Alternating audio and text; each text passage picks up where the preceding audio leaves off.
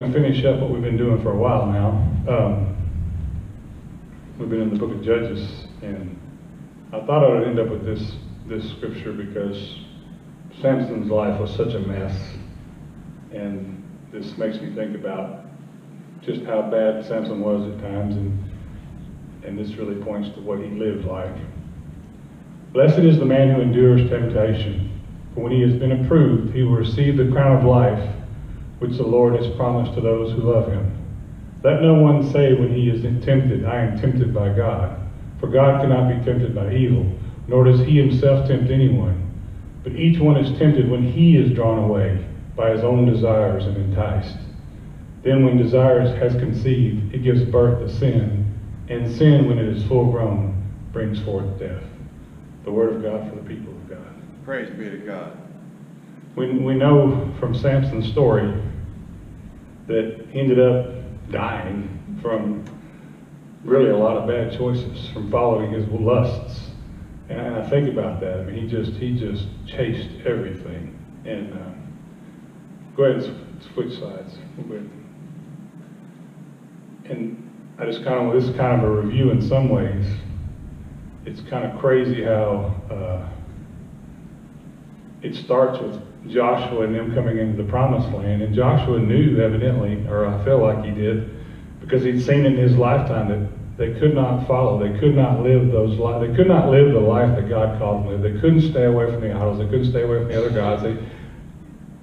For any time length, they couldn't do it. And so it's an interesting story. I named my son Joshua, and probably partly because of that first verse. And if it seems evil to you to serve the Lord, choose for yourself this day who you will serve, whether the gods of your father served, or on the other side of the river, or the gods of the Amorites, in those land you dwell. But as for me and my house, we shall serve the Lord. And then here's his last statement to the people before they went into the promised land, before we get to the story of all these judges. And Joshua said unto the people, you are witnesses against yourselves that you have chosen you to the Lord to serve him. And they said, we are witnesses. Now therefore put away, said he, the strange gods which are among you, and incline your heart unto the Lord of Israel. And the people said unto Joshua, the Lord our God we will serve, and his voice we will obey. Well, if you know much about the story of the judges, they basically just hung themselves with what they said. That we're witnesses to ourselves. It's kind of like when you make a promise and you don't keep it. And let's just have a quick prayer. Dear Heavenly Father, we thank you for your word, and we thank you for these stories that show us how flawed we are. And it shows us how we should be living instead of how like Samson lived, where he lusted after his eyes, and everything he did was all about meeting his own selfish needs instead of worrying about what God had designed him for. And that's our call too. We're designed to do greater things than what we sometimes do. And I just ask you, Lord, that you bless us this day. In Jesus' name. So, when I look back, and we've gone through the whole book of Judges now, and this is kind of the end, and next week I won't get off on baptism. But the thing that I kind of laughed, Larry the other day kind of gave his testimony about grandmother dragging him to church his whole life, and that's awesome, just the idea she did, that she stayed on top of him. And in this story of the Judges, back in chapter 14, there's this crazy deal where the parents actually go down with Samson to Timnah to get this woman for him. Now, it says in verse 5 of chapter 14, so Samson went down to Timnah and his father and mother and came to the vineyards of Timnah. Now, how weird is that two faithful parents would actually go with him down to this sinful place and help him pick out a sinful wife? You know, and we can all throw that logic around in our head, but, you know, I guess we try to support our kids. We try to do what's right for them. But it's just strange to me that they even went, because I know what grandmother would have said. Just quit it. She never would have gone down there with them. She'd say, just quit it. And that's, you know, we live in an age where we enable our kids. I see a lot of it where people, instead of drawing a line and stopping the behavior, they kind of go along with them to kind of oversee them and make sure they don't get in too much trouble. That's not our calling as parents. It's not to just oversee and enable them. It's to actually tell them, look, this is wrong. This is a place to stop. And so that's kind of the story of Samson. Samson was a selfish guy, the ultimate selfish guy. And so we're going to continue. We're in chapter 15, is where we left off chapter 14. If you remember right, last week, he had done this riddle and at a wedding that was thrown together for him and his bride that was of the wrong faith, we'll just say it like that. And this is the first signs that women are going to get Samson in a lot of trouble, because he's allowing them to do things to him, and it's just a foreboding of what's coming next. But if you remember right, he kind of had made a bet with the 30 guys that were at his wedding, which they had to be brought in because he didn't have 30 friends because of his nature. And so here's these 30 folks, and they basically he hit them with a riddle, and if they could solve it, he was going to buy them all clothing, but if they didn't, they were going to buy him 30 sets of clothing. Well, Samson, if you remember, I'm going to verse 19 of chapter 14, it says, "Then a spirit of the Lord came upon him mightily, and he went down to Ashkelon and killed 30 of their men, took their apparel, and gave the chains of clothing to those who had explained the riddle. So his anger was aroused, and he went back up to his father's house, and Samson's wife was given to his companion, who had been his best man." So we left off, instead of going and buying them clothes, he just went and killed 30 people. I guess that's cost effective. And it also, and you know, here's the crazy thing in this story. God's will was to remove the thing that was harming the Israelites, and that was the other people in the land, and their religion, and their lifestyle, and their culture. God's will was that to happen. The crazy thing is Samson was the unwilling participant. He did not realize that he was actually effectively doing God's will. So there are times in life when somebody will do something for the greater good who's absolutely evil, because it's in God's sovereignty and God's plan. So it's kind of one of the craziest stories. I have a hard time wrapping my head around it, because you know, Samson makes it into the hall of faith in Hebrews, and I still struggle with that, because only God knows his heart, and he knew where he was. And I guess at that last moment, which we'll get to today, I guess, you know, he finally understood who God was and what his destiny was supposed to be for God, but he never lived it. And that's my biggest fear for everyone in our church, is we have a destiny. We are set apart. We are called to do something for God. We have a great amount of potential in God's kingdom. And one of the things that the other night when I was praying, closing up at Chrissy's house, there are so many people in that room that have messed up like Samson, have lived a life that's so far outside of what any of us could even understand, have gone so low, broken so many laws, done so many horrible things to their family and friends. And during those times, the devil was telling them, you're an unfit mother. You're an unfit person. You're not worthy. You're not capable. You're not even, you don't even matter to anyone. All that matters is to take care of that need, that drug, or whatever it might be. Very selfish. And the devil puts that in your heart. And if you take it to heart, then we have things happen like we talked about with the suicides and so forth. I'm unworthy. And in the church, I think we have the word, I'm unqualified. I can't serve because I can't sing, I can't play, I can't do all these things, I can't preach. The devil's the one that puts that voice in your head, I'm unqualified. But I tell you, there's a better voice. One that says, I am redeemed. I'm a child of God. I can do all things through Christ Jesus. That voice, the voice of God, the one who can change you, convert you, and redeem you, and I guess the thing that's most amazing when I do the Christy's House ministry and I'm involved with all those people, our God is a God of redemption, but it's on a level that you can't even fathom, because these people not only get their lives back, they get their families back. And in many cases, they've been removed by the state, the children are gone and adopted, but at some point, God's goal is to put lives back together, families back together, to make whole people, and to accomplish things. So you cannot tell me that if you're a child of God that there's not anything you can't do that God called you to do. You're not, I don't care how unqualified you think you are, God will qualify you. He will empower you. He'll make you do things that you cannot even fathom that you can do. And I know that for my personal self. I mean, 10 years ago when I started to preach, I didn't look up for 5 Sundays. They thought I was just, this is me. And I'm reading like this, and I'm not going to look up because there's people out there, and they're just scaring me.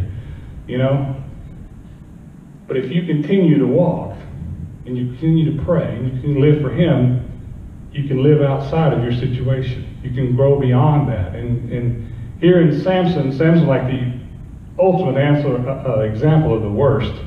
And there's a lot of scripture here today. We've got about 10 minutes, so I'm going to go through it pretty quickly. But so Samson, he goes back to this wife that he thought he had, and he left so angry when she gave the other guys the riddle, the answer to the riddle, and he had to give up the 30, change the clothing. He goes back to his wife after a time. He is one weird dude, because he's a newlywed. He never consummated the marriage on the 7th day. He went away, and now he comes back to the story, and he brings a young goat.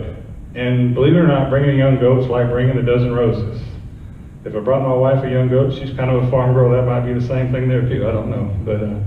But anyway, she's kind of different. But it's just one of those stories. But anyway, so he goes to the father and he says, let me go into her and be in her room with her. And he would not let her go in. Come to find out, he's given the wife to the best man. And you think about that. In their culture, that was just, that, believe it or not, that was the best man's job. If the husband chickened out, you're next. That was just the way it worked. And so I imagine the father was a little bit afraid and intimidated by Samson, because they all heard the stories of what all he had done. And so he offers the younger sister. And that would also be how the culture was at that time. And so Samson got angry, as Samson often did. He's hot-headed. He said, this time I shall be blameless regarding the Philistines if I harm them. And then Samson went out and caught 300 foxes. And they actually say they're, in that part of the world, it would have been jackals. That doesn't make them any easier to catch. But and he tied their tails together, and he put a torch between them, and let them run all over the Philistines' land, and set everything on fire, all the fields. And it was the time of harvest, so you can imagine how bad that was. It wiped out all their stored grain. Everything they had was burned up because of it. And so he's really made the Philistines like a swarm of hornets against him at this point. And then in verse 11, it says, then 3,000 men, well actually let's go back up to verse 10. And the men of Judah said, why have you come up against us to the Philistines? They're afraid. The men of Judah are now afraid because the Philistines are riled up. So they answered him, we have come up to arrest Samson, to do to him as he has done to us. And then 3,000 men of Judah went down to the cleft of the rock in Elim, and said to Samson, do you not know that the Philistines rule over us? What is it you have done to us? And he said to them, as they did to me, so I have done to them. Now, that's a crazy thought, to think that they don't want Samson to remove or fight against the people that are over them. And to give you that in a modern sense, it's like you have something really horrible in your life, and it rules your life and runs your life, and you don't want to give it up because that's just the way things are. And someone who is the judge, the Redeemer, the one God has sent to bring you out of that, you don't want to do it because it looks like it might not be successful. Might not be, and that's what I see in this story, is Samson's life is like a miniature version of what's going on with the Jewish people. Everything he goes through, they go through. And it's crazy that that we have great hindsight. We're reading it. We weren't there, but they couldn't see that the Philistines were not someone for them to be worried about. They need to be worried about what God's thinking instead of what the Philistines are thinking. But they said to him, in verse 12, it says, but they said to him, we have come down to arrest you, that we may deliver you into the hands of the Philistines. And of course, Samson says that's okay. He still's got his strength. He knows what he can do because of God. Swear to me that you will not kill yourselves. And so they spoke to him saying, no, but we will tie you up securely and deliver you to their hands. And of course, they tied him up with new ropes and they delivered him. And this is kind of foreboding also for what happens at the end scene. Of course, they release the Philistines. They get all excited. They see him down there tied up and they come running like crazy, hooping and hollering. They're going to take care of him. Of course, the minute God's Spirit falls on him, he rips those ropes off and goes to town. And he grabs the fresh jawbone of a donkey, and he takes it up and he kills 1,000 men with a donkey. Now the other couple thousand ran off. And I come to find out, I was wondering why the fresh jawbone of the donkey, number one, it won't crumble, but they actually use those to till with. So it would have been something that would have been laying around. It was like grabbing a farm implement for a weapon and coming up and going crazy. This is prior to all the weapons that they had. This is prior to the Iron Age. But anyway, and then Samson, who evidently was smarter than we realized, he was all full of himself. He quotes a poem. He says, with the jawbone of a donkey, heaps upon heaps, with the jawbone of a donkey, I have slain 1,000 men. He does poem to his thing. But you notice he says, I have slain 1,000 men. He never ever gives God credit except for 2 moments in his life. He never lives into his vow, ever. He never is a person who follows what, but yet God still uses him. And that's really hard for me as a pastor to follow, but God has his ways and we don't understand. But in verse 18, we hear that one time that he asked for God's help. It said, he became very thirsty. He cried out to the Lord. After you kill 1,000 men with a farm implement, you're gonna be thirsty. You've given us great deliverance by the hand of your servant. Listen to that sentence. You have given this great deliverance by the hand of your servant, and now shall I die of thirst and fall into the hand of the uncircumcised. So he's admitting for a moment that God gave him the power to deliver. And so now shall I die first. So he reaches out. He's going to die out here in the desert after he killed these 1,000 men. And so God split the hollow place that is Lehi, and water came out, and he drank. Therefore, he also called it by name Hakador, which is Lehi to this day. And he judged Israel 20 years in the days of the Philistines.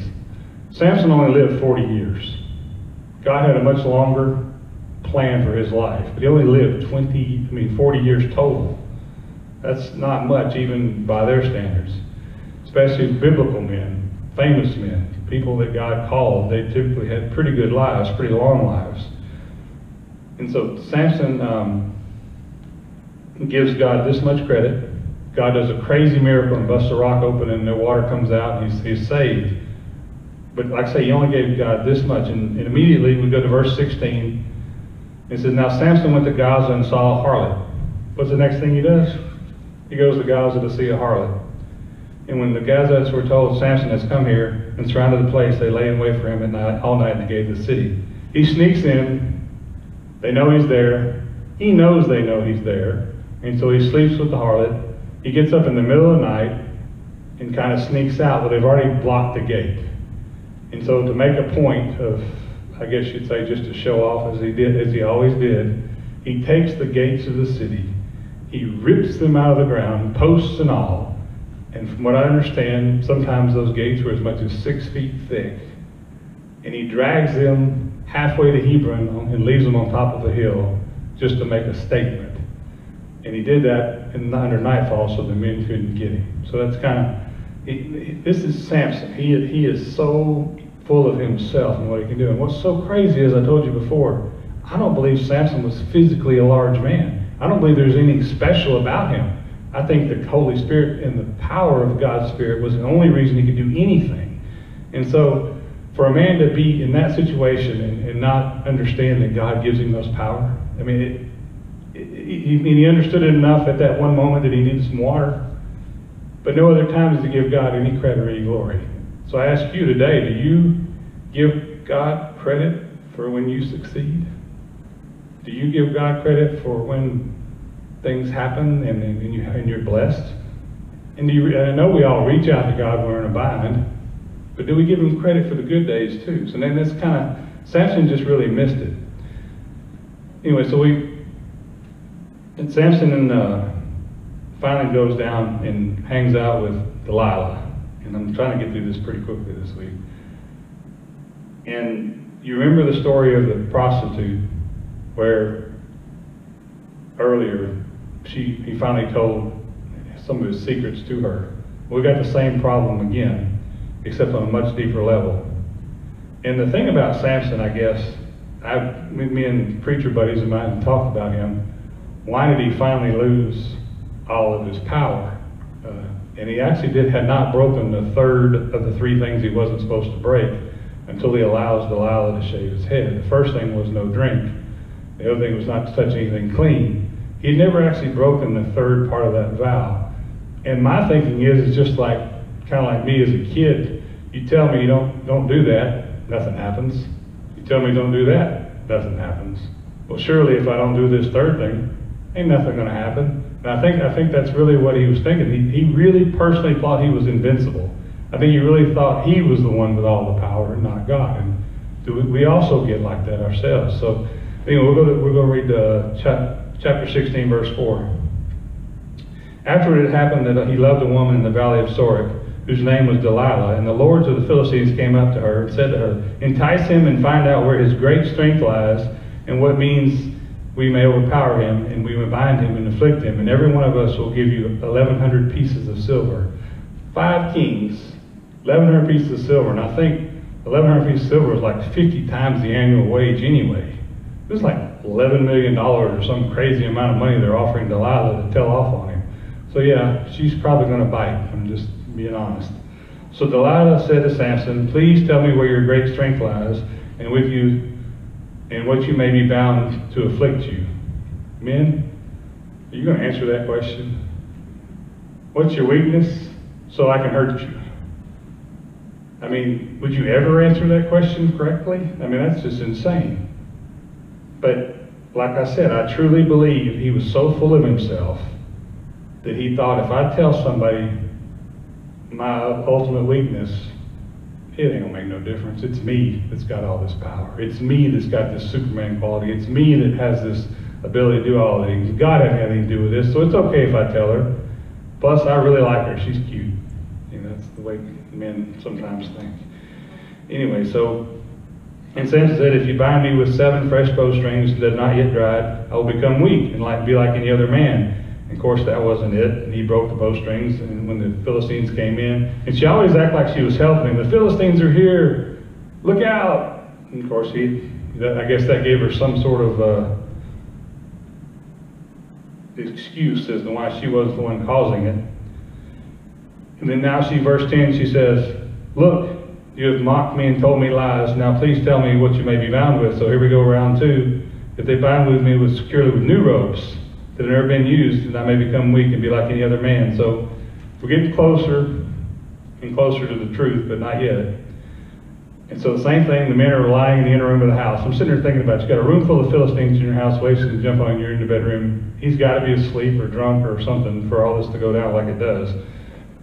Anyway, and finally he gets really close. He says, "If you weave 7 locks of my head in the web of a loom." So she did that. Same thing, same results. They come rushing in, and she says, "Samson, the Philistines are here." And of course it doesn't work. And then of course, I played the woman card last week. Remember, she cried on him and all that, and made him finally tell. Well, here we go. Then she said to him, "How can you say I love you when your heart is not with me?" Anybody ever heard anything like that from their bride? Ever? "You have mocked me these 3 times and not told me where your great strength lies." And it came to pass when she pestered him daily. She was a professional nagger. She did this every day. I mean, just think about that. And pressed him. You know, here he was. He could kill 1,000 men, but he couldn't overcome a nagging woman. That tells you about his character, doesn't it, a little bit? So his soul was vexed to death, and then he told her all his heart, and said to her, "No razor has ever come upon my head. I have been a Nazarite to God from my mother's womb. I am shaving. If I am shaven, then my strength will leave me, and I shall become weak and be like any other man." And when Delilah saw that he had told her all his heart, she sent and called for the lords of the Philistines, saying, "Come up once more, and for he has told me with all his heart." So the lords of the Philistines came up to her and brought the money in their hand. Then she lulled him to sleep on her knees and called for a man and had him shave off the 7 locks of his head. And then she began to torment him. This is crazy. Then she began to torment him, and his strength left him. And she said, "The Philistines are upon you, Samson." So he awoke from his sleep and said, "I will go out as before and in other times and shake myself free." So you see what I mean? He even believed it was him. He believed it was his strength. It was what he believed it was what he could do was going to change the situation. It was he felt invincible. It was all about self. And this is the most saddest line in the whole Bible. But he did not know that the Lord had departed from him. You got me? That's the saddest line in the Bible. He did not know that the Lord was not with him anymore. Think about that for a minute. His whole life, God had been with him. But he finally broke the last vow, the last piece, and God said, "Okay, you want it on your own? You got it on your own." The results are horrible. Then the Philistines took him and put out his eyes and brought him down to Gaza, and they bound him with the bronze fetters, and they gave him a grindstone in the prison. However, the hair of his head began to grow again after it had been shaven. They give us that line to let us know something's about to happen. His hair's growing back. God's going to give another chance. We all need to think about that for a minute in our lives. God's always there for us. We live in a different era and different time. We have Jesus Christ and the Holy Spirit. We have things available to us in a different and better way than Samson ever did. But by the same token, we can never ever be like him. Because when God leaves you, just like Samson, you become spiritually blind.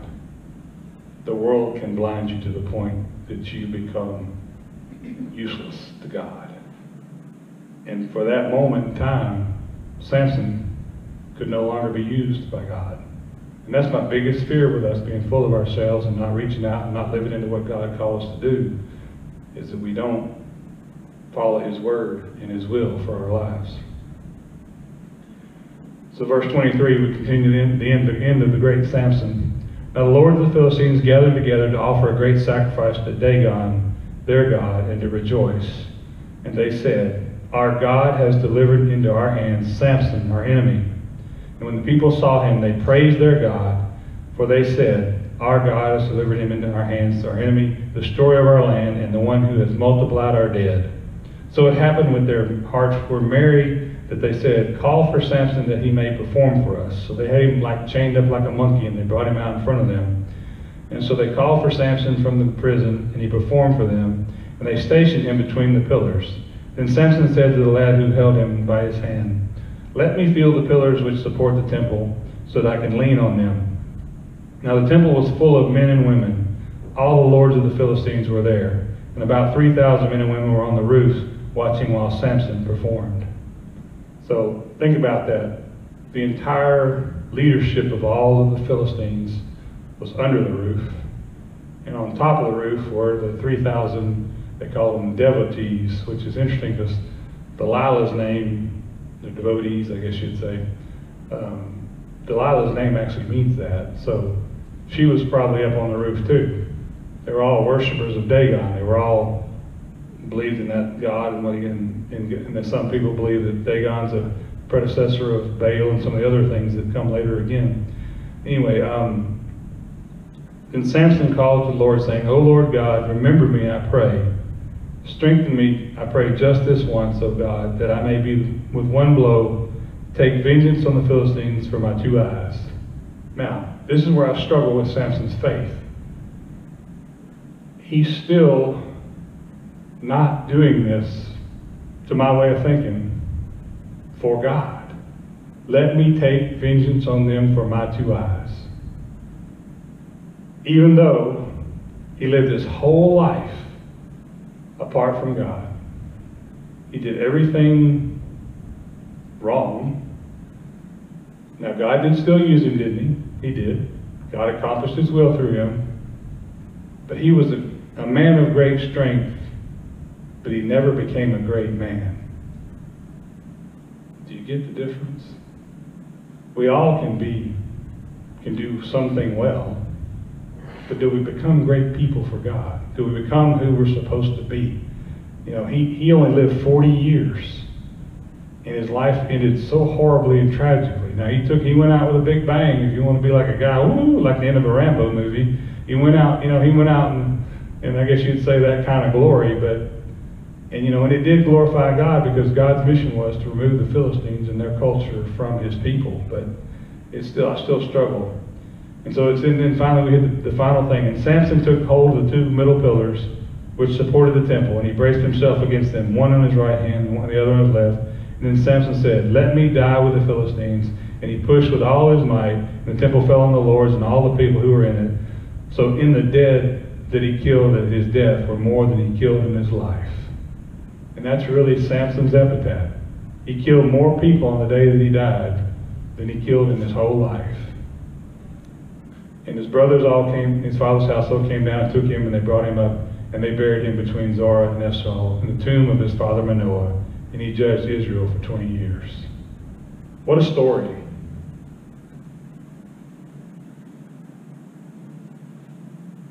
So we finished Judges. It's crazy.